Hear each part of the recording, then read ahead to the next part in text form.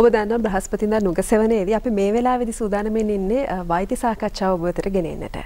අද දවසේදී මේ වෛද්‍ය සාකච්ඡාව මට හිතෙනවා වැදගත් වෙන්නේ බොහෝ සෙයින්ම කාන්තාවන්ට, ඒ වගේම වයස අවුරුදු 35ට ආසන්න නම් ඔබට තවදුරටත් මෙහි වැදගත්කම වැඩි. වයස අවුරුදු 35ට වැඩි නම් ඔබ මේ පිළිබඳව විශේෂ අවධානයක් යොමු කරන්නට ඕනේ.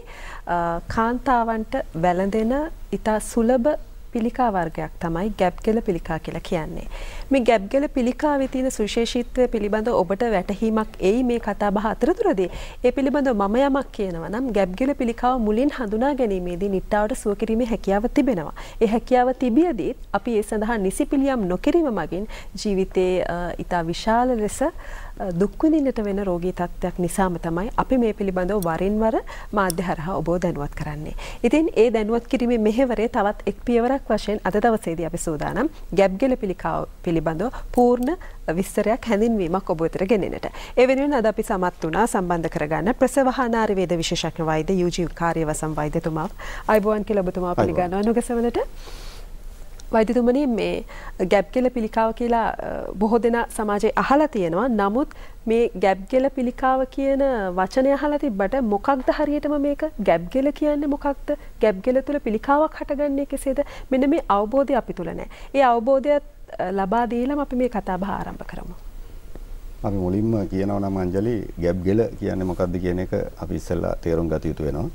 ගැබ්ගෙල කියලා කියන්නේ කාන්තාව ශරීරයේ ගර්භාෂයත් යෝනි මාර්ගයේ උඩ කෙළවරත් එකට සම්බන්ධ කරන කොටස. මේක ඇත්තටම මේ ගැබ්ගෙල හරහා තමයි ගර්භාෂය ඇතුලේ බිත්තියත් යෝනි මාර්ගයේ උඩ කොනත් සම්බන්ධ වෙන්නේ. ඉතින් මේක සාමාන්‍යයෙන් මේ අපි කියනවා නම් මේක ඇසට පේන්නේ නැති එකක්. හැබැයි ඊ타ත්ම සරල උපකරණයකින් නිරීක්ෂණය කළ හැකි දෙයක්. ගැබ්ගෙල කියලා කියනවා නම් කියන්නේ සාමාන්‍ය කෙනෙක්ගේ තේරුම් ගැනීම සඳහා ගර්භාෂයේ ඊටම පහළ කොටස තිබෙන කොටසයි ගැබ්ගෙල කියලා කියන්නේ. එයයි යෝනි මාර්ගයේ ඉහළ කොටසට විවරවන්නේ. දැන් මේ ස්ථානය තුල හටගන්න පිළිකාව තමයි අපි මේ ගැබ්ගෙල පිළිකා කියලා කියන්නේ. කොහොමද මේක ඇති වෙන්නේ? ගැබ්ගෙල පිළිකාව කියන එක ගැන මුලින්ම අපි දැනගන්න ඕන එක තමයි අපි ගැබ්ගෙල පිළිකාවේ වැදගත්කම. මේ ගැබ්ගෙල පිළිකාව තමයි ලංකාවේ අද කාන්තාවන්ට වැළඳෙන පිළිකා අතර බහුලව වැළඳෙන පිළිකා අතරේ දෙවන ස්ථානයේ තිබෙන්නේ. අපි ප්‍රථම ස්ථානයේ පියවරු පිළිකාව. පළවෙනි ස්ථානයේ තියෙන පියවරු පිළිකාව, ගැබ්ගෙල පිළිකාව දෙවන ස්ථානයේ තියෙන පිළිකාව. මේකේ ප්‍රශ්නේ තියෙන්නේ මේ ගැබ්ගෙල පිළිකාව අපි කොයිතරම් මේ දැනුවත් කිරීම කළත් තවමත් අපේ ලංකාවේ අවුරුද්දකට 800ක් 1000ක් අතර ප්‍රමාණයක් පැතිරුණු ගැබ්ගෙල පිළිකාවත් සමග එනවා. ඒ කියන්නේ ඒවා සුව කළ නොහැකි තත්ත්වයටපත් වුණාම එනවා තවමත් වසරකට 800ක් 1000ක් විතර. ඒක තමයි මේකේ අවාසනාවන්ත තත්ත්වය. මේ ගැබ්ගෙල පිළිකාව කියන එකට බිය යුතු දෙයක් නෙමෙයි. මොකද මේක ගැබ්ගෙල පිළිකාව කියලා කිව්වොත් පිළිකාව හැදෙන්නේ මේ ගැබ්ගෙලේ තියෙනවා වෙනස් වීම වලට භාජනය වෙන සෛල. මෙම සෛල විටින් විට වෙනස් වීම වලට භාජනය වෙනවා. ඒවා වෙනස් වීම වලට යනවා නැවත ආපසු එනවා. ඒ වගේ දේවල් තියෙනවා. තිබිලා මේකේ මේ වෙනස් වීම පිළිකාමයේ තත්වයකට සමහර අයටපත් වෙනවා. හැමෝටම නෙමෙයි සමහර අයට පිළිකාවේ තත්වයකට යනවා. ඒ පිළිකාමයේ තත්වයට යන්න හේතු තියෙනවා. මේ හේතු වලින් 90%කට 95%කට වඩා වැඩි හේතුවක් තමයි වෛරස් ආසාදනය. මේ වෛරස් එකට අපි කියනවා HPV වෛරස් නැත්නම් human papilloma virus කියලා. මේක ඇත්තටම DNA වෛරස් එකක්. මේකේ නොයෙකුත් ප්‍රභේද තිබෙනවා. මේ ප්‍රභේද ගණනාවක් තිබෙනවා. මේ ප්‍රභේද සමහර ප්‍රභේද අඩු ඒ වගේ හානිය අඩුයි. සමහර ප්‍රභේද වල හානිය වැඩි. ඉතින් ඔබට ආසාදනයේ උනේ හානිය වැඩි වෛරස් ප්‍රභේදයක් නම් ඒක ගැබ්ගෙල පිළිකාවකට කාලයකදී හැරෙන්නට තිබෙන ඉඩ වැඩි. මොකද මේ ගැබ්ගෙලේ තියෙන සෛල මේ වෛරස් එකෙන් ආසාදන වුණාට පස්සේ ඒවැය සිදුවන වෙනස්කම් කාලයත් එක්ක පිළිකාවක් බවට හැරෙනවා. මේක වෛරස් ආසාදනය වෙච්ච ඔක්කොටම වෙන එකක් නෙවෙයි. ඒ නිසා බිය යුතු නැහැ ඔබට වෛරස් ආසාදනය වුණායි කියලා පිළිකාවක් එනවා කියලා. මේ පිළිකාව හැදෙන්නේ බොහොම සුළු පිරිසකටයි. ඒකට යනවා අවුරුදු 10ක් 15ක්. ඒ නිසා තමයි මේකේ වැදගත්කම තියෙන්නේ අවුරුදු 10ක් 15ක් තිස්සේ මේ සෛල වල වෙනස් වීමක් වෙලා ඒ වෙනස් වීම තමයි ගැබ්ගෙල පිළිකාවකට හැරෙන්නේ. එතකොට අපිට ප්‍රශ්නයක් එනවා එහෙනම් මේ වෛරස් ආසාදනය ඇවිල්ලා මේ ගැබ්ගෙල සෛල ආසාදනය වෙලා මේ ආසාදනය වෙච්ච අයට ඔක්කොටම එන්නේ නැත්තේ සමහර අයට එන්නේ විතරක් එන්නේ ඇයි කියලා. ඉතින් මේ ආසාදනය හැදෙන්නට තියෙන ඉඩ සමහර අයට වැඩි. ඒ වැඩි අය තමයි ශාරීරියේ සමහර අයගේ ප්‍රතිශක්තිකරණය අඩුයි. වෙනත් නොයෙකුත් හේතු නිසා. අපි හේතු ගැන කතා කරොත් මම හිතන්නේ වෛද්‍යතුමනි ඒ හේතු පිළිබඳව දැනුවත්භාවය කෙනෙකුට වැදගත් වේවි කොහොමද මේක ඇති වෙන්නේ කියලා. දැන් උදාහරණයක් හැටියට ඔබේ ප්‍රතිශක්තිකරණයේ අඩු අසනීපයක් තියෙනවා නම් අපි උදාහරණයක් ගමු AIDS කියන අසනීපය තියෙනවා. HIV ආසාදිත කෙනෙක් නම්. එහෙම නැත්නම් ඔබ අවයව බද්ධ කරලා ඒ ශරීරයේ ප්‍රතිශක්තිකරණය ඌණ කරන ඖෂධ භාවිතා කරනවා නම්.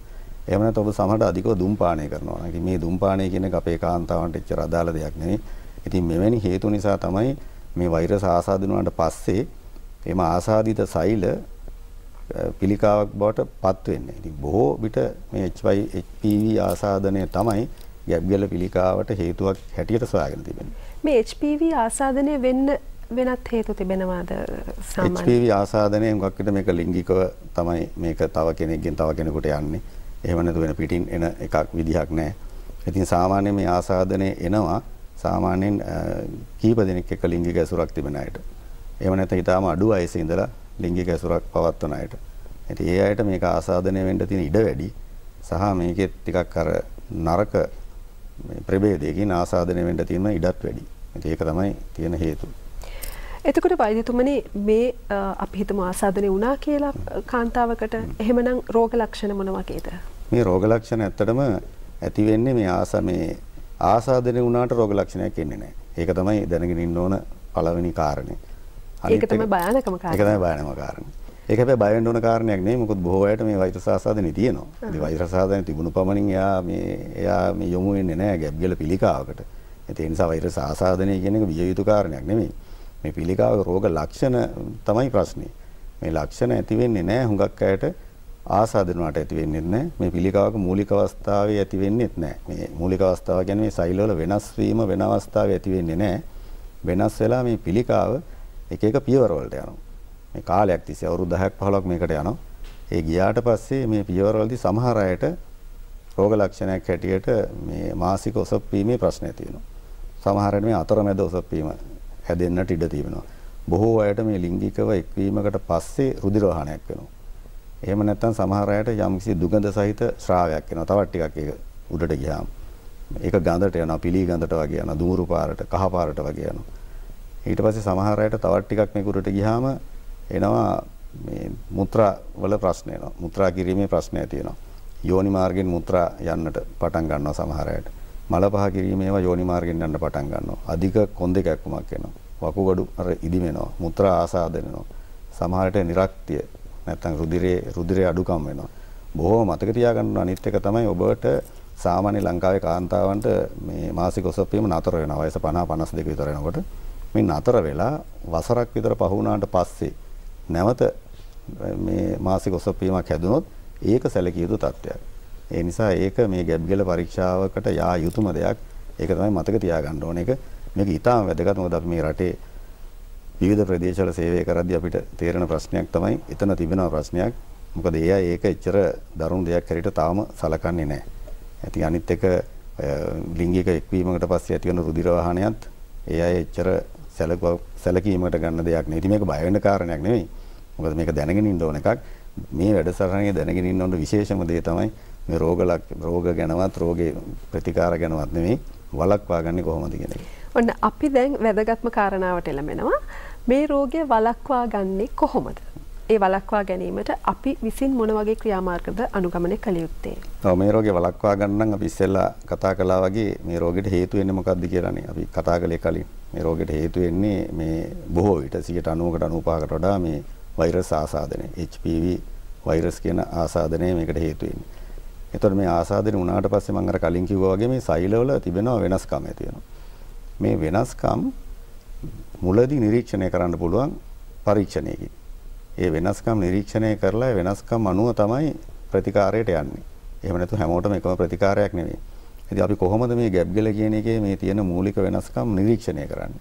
ඒ නිරීක්ෂණය කරන්න තියෙන පරීක්ෂණය තමයි පැප් පරීක්ෂාව කියන එක. හුඟක් අහලා ඇති.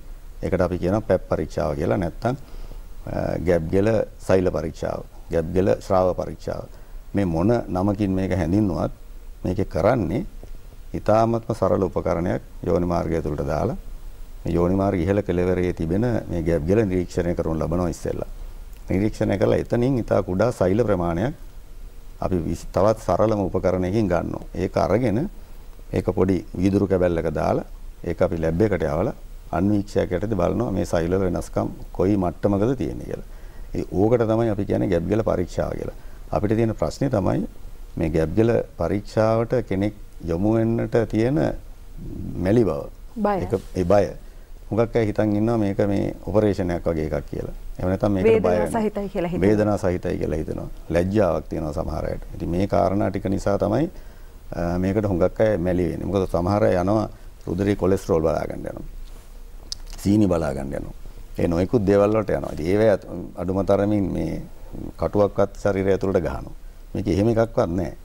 ඉතින් මේක එහෙම බය වෙන්නට අවශ්‍ය දෙයක් නෙමෙයි මේ පරීක්ෂණය කරගන්න. අනිත් අපි මේ රටේ සේවය කරද්දී අපිට දැකලා තියෙන දේ තමයි මේ ගැප් ගෙල පරීක්ෂාවට කෙනෙක් යොමු වෙන්නේ නැත්තේ ඒ අයට මොකුත් අසනීපයක් නැති නිසා. හුඟක් අයට කිසි අසනීපයක් නැහැ. ඒගොල්ලෝ හොඳට ඉන්නවා. ඉතින් එතකොට ඒගොල්ලෝ යොමු වෙන්නේ නැහැ. සමහර රුධිර පරීක්ෂාවලට යොමු වෙනවා මොකද අනිත් එක්කෙනා කළ නිසා. මේක අනිත් එක්කෙනා කරගන්න ප්‍රමාණයත් අඩුයි. ඒ නිසා ඒකට වෛද්‍යතුමනි ශ්‍රී ලංකාව තුළ කාන්තාවන්ට මේ ගැප් ගෙල පරීක්ෂණ එහෙම නැත්නම් පැප් පරීක්ෂණය වසර කීයකට සැරයක් කරන්නද නිර්දේශ කරන්නේ? අපේ තියෙනවා ගැප් ගෙල පරීක්ෂාව සඳහා වැඩසටහනක්. ඒ වැඩසටහන එක එක රටවල් වලට වෙනස්. දැන් අපේ රටේ මේ වැඩසටහන කරන්නේ පටන් ගන්නේ වයස 35 දී. මේක අපි කියන්නේ ස්ක්‍රීනින් ප්‍රෝග්‍රෑම් එකක් කියලා. හරියට ස්ක්‍රීනින් ප්‍රෝග්‍රෑම් එක කියන්නේ මේක නෝමල් අයට කරන එකක්. අසනීප ප්‍රශ්නයක් නැති අයට කරන එකක්. ඒක පටන් ගන්නේ වයස 35 දී. ඒතර ඔබ වයස අවුරුදු 35ක කාන්තාවක් නම් ඔබ පළවෙනි පැප් පරීක්ෂණය එතෙන්දි කරගත යුතුයි. ඊට පස්සේ එතන ඉඳලා සෑම අවුරුදු 5කටම වරක් පැප් පරීක්ෂණය කරනු ලබන වයස අවුරුදු 60 වෙනකන්. වයස අවුරුදු 5 ඒ කියන්නේ අවුරුදු 5කට වරක් කරන එක ප්‍රමාණවත්ද? ලංකාවේ අපේ තියෙන ගැප් ගෙල පරීක්ෂා වැඩසටහන තියෙන අවුරුදු 5කට සැරයක්.